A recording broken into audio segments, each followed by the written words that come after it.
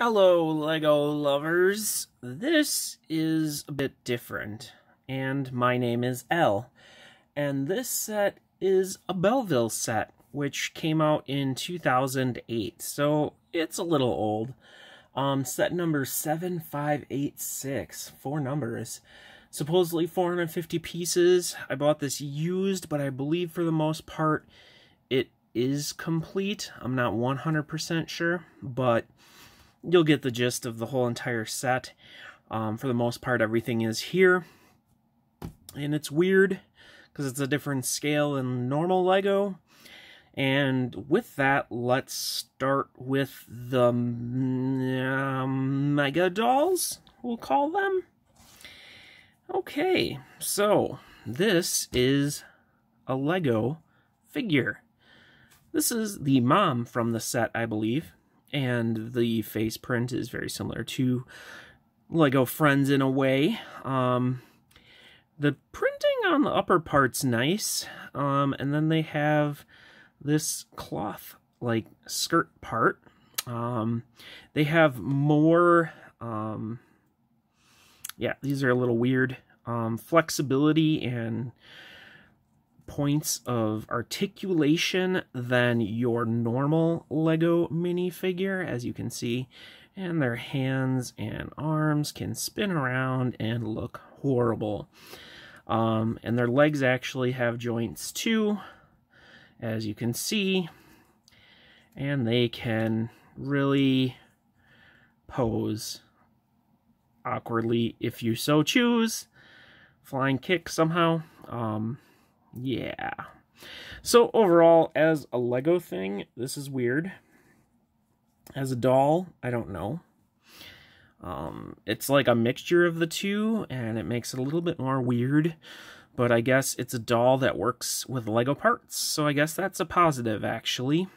This is obviously cloth, or some sort of cloth. You can put accessories, actually, on her shoes and on her hair.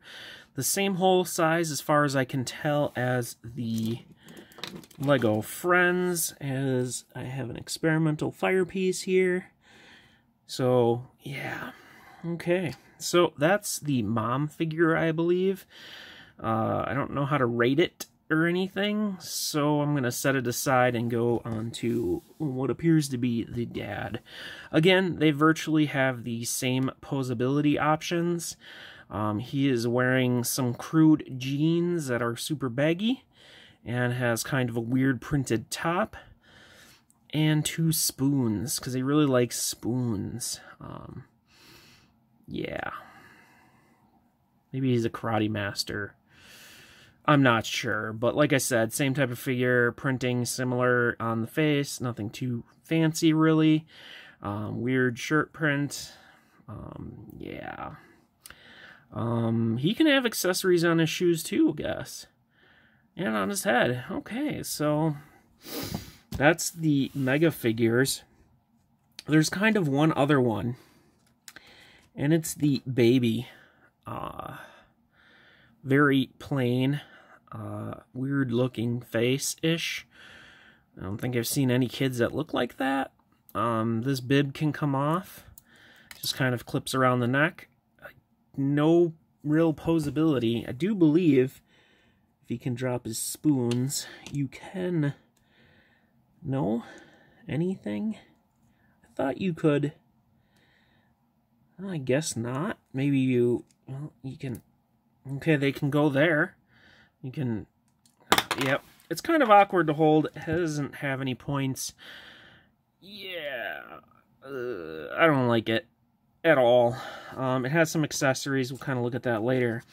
The first accessory here is this very crude, awkwardly, horribly to use built high chair. This slides out fairly easily. You have this big giant milk bottle, and it's on a ladder. Yeah, Lego's come a long way. That's something I can say. Also, we have the adorable teddy bear. You can just imagine this at night walking towards you, animated without anyone touching it, and it just wants a hug. Just a cute little teddy bear looking for a hug.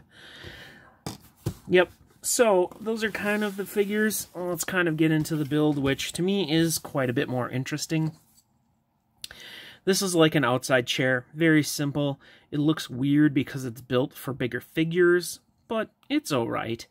You got some lime green and some white on there, nothing too special really. Now this is kind of the outside grill, which is actually kind of a nice build. Obviously we're looking at different scales here for what stuff is built for. And this has an interesting light feature, which I was unbelievably surprised when it still worked. So you can imagine the grill fire kind of going there and roasting those chicken or turkey legs. You got a little accessory clip, probably missing a spatula or something. But yeah, it works. You get the light, looks like a grill. I think they also have the option that you can place it on the fireplace. So we'll look at doing that when we get around to that.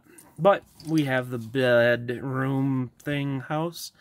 We'll start at the top. So, as my camera is not built for this, you can see we have, oh my gosh, a top level here, which is rather small. It looks like a little relaxation area. Maybe it's actually on the roof, but you can see a radio, which is a sticker. You got a table. Love that goblet piece, actually. That's one of the nice things about these older sets. They have some of those weirder old type parts. You can see another chair up there, which is built exactly the same. We have this interesting teapot. Sits on one stud. Yeah, just weird parts. I like the magenta part under there. And obviously this is interesting. It's one big part. And these three flower parts are really nice to see too. We'll get back down on this level here. Zoom in, because this is the master bedroom, we'll say. So as we can see, I don't know if this is supposed to be a TV or a little Lego box. We got an interesting lamp, which is kind of an interesting part there with that chrome, or kind of chrome type part. We have these big pink lattices that they use a lot here. This is cloth, and it just kind of plops on this flat plate. And these are supposed to be pillows, which, okay, sure. But yeah, we just got a flat plate here for the bed, effectively, without that cushioning. But you can see some white minifigure heads down here, which is kind of neat. I do believe I'm missing some accessories that are supposed to be on here. This is a sticker. That's a sticker. I like the white window piece, but they don't include glass in it, which is a little awkward. Then we go over to the baby bedroom, effectively. And again, we have another, like, cloth blanket here. Just a little cloth rolled up blanket. So you can imagine this is the baby crib, which is a little weird. Stickers all bound. This is the porta potty, I believe. Again, stickers. Now this does slide out, which is kind of neat, and I'll look at that a little later. Got a little lamp, interesting color for that head. And then we have some dresser stickers. And again, more windows with nothing in it. One of the highlights of this set, as I might say, is up here. Sparkly dark pink transparent bricks. Big fan of that, I have to say. There's a couple in here, not like a ridiculous amount, but it's still just a neat thing that's in here. But that is the kids' room. And then we'll go back down on the floor here. I believe this is going to be your bathroom. You kind of have the illusion of a shower here, hot, cold. Not a whole lot going on here. Soap with stickers on. Square toilet. Really, really awkward sized and bad toilet in my mind. Yeah, when I built that, I was like, what? Interesting parts, though, with the hinges like that. This is the sink, which is kind of interesting. We have dark blue bricks, which I like. We have sticker mirror here. We got some, like, candlelight going on. We got a weird sink cabinet piece. A brush in there. Otherwise, these are blue plates, actual Lego plates, which is kind of crazy. Now, this flips like this, which you could use as a play feature, I guess. Although it puts the bathroom kind of in the living room, which is a little awkward. It does put the kids' room closer to the parents' room, although there's a big gap that baby could fall out of. But on the outside down here, we have some kind of greenery. As you can see, Lego has come a long way in their building. This is the sink part sticking out on the outside. You wouldn't see that anymore. We do have kind of a neat little sticker here, which is a little awkward for it to be on the wall. Yeah. So, but let's kind of move around. Continuing with the awkwardness, there's a gap in the bathroom. I am pretty sure I built it correctly. Let me check the instructions right now, because I can. And pretty sure there's not supposed to be a gap. No, I think there is a gap. Yep, that's pretty awkward. Yeah, I don't know what Lego was thinking back in these days. Yeah, we got some more stickers for grass down there, not too special. I guess this random open area might be the front door. You got the pink lattice. We'll put this here because I think that should work. But let's look at the biggest room in the house, which is the kitchen slash living room slash dining room, which is down on the bottom here. So here is the fireplace. So you got your light feature. That kind of looks cool. You got some pictures, which are awful. Stickers. They look really bad, in my opinion. You got a weird couch that looks hard to sit on. You got, again, more stickers, just decorations, containers. The dining table is really interesting because it's like trans light blue for some reason. But you got candlesticks. I assume this is Jell-O, and a sausage and a croissant on gold plates, which I think is kind of interesting. And we have those magenta chairs, which is another kind of interesting thing. Those dark pink cups. And then the little kitchen area here has a fairly nicely built oven, to be honest. I can't argue or complain about that. The stickers are poor. I don't know why you'd put pink. That's kind of a poor sticker. We have a coffee maker. Another goblet. Some more dishes in the sink. We got a pan, which whoever made this before, I believe, used like poster putty to stick things to it. So maybe they had it as a display model. We also get this interesting jug here of water-ish, I guess, here. So, yeah. Yeah, I'll just leave that there. That goblet up there is pretty cool. Yeah, so I bought this used, and I have to say I'm glad I bought it used. I don't want it new. It is part of Lego's history, I guess you could say. It's weird, in my mind, would be the easiest way to say it, which doesn't make it bad.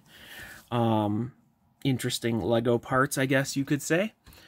I would say that that is the #1 highlight for this set, and kind of why I was interested in it. So basically, like, parts-wise, you get these pink windows, which is great. You get a lot of these, like, trans light blue bricks.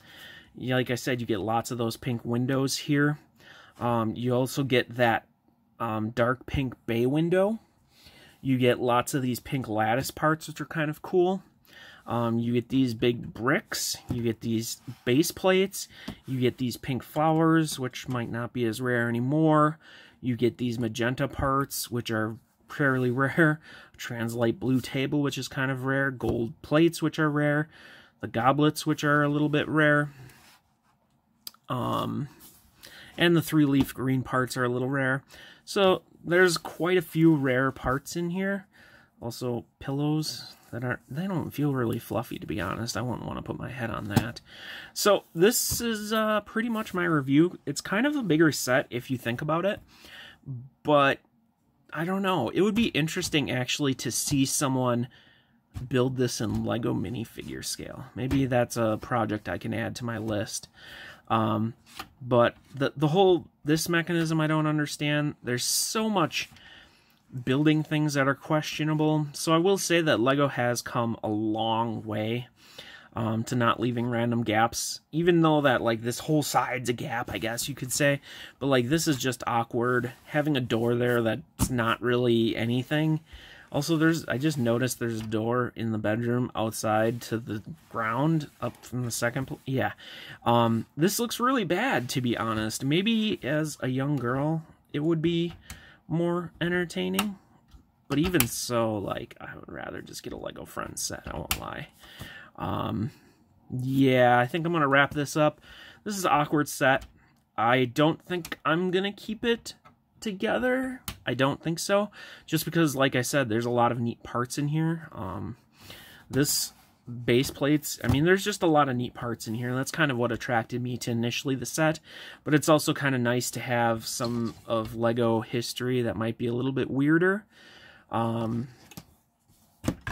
I'm not going to play with these. But, yeah, I think that's pretty much it for this review, as I've probably said already. I just want to say thank you for watching. If you've watched this video, drop any comments. Maybe you have memories of this set, or, you know, whatever your comments are. Leave a like on the video if you enjoyed it. Please subscribe to my channel if you could. I would really appreciate that. And as usual, thank you again for watching. See, he just wants a little hug.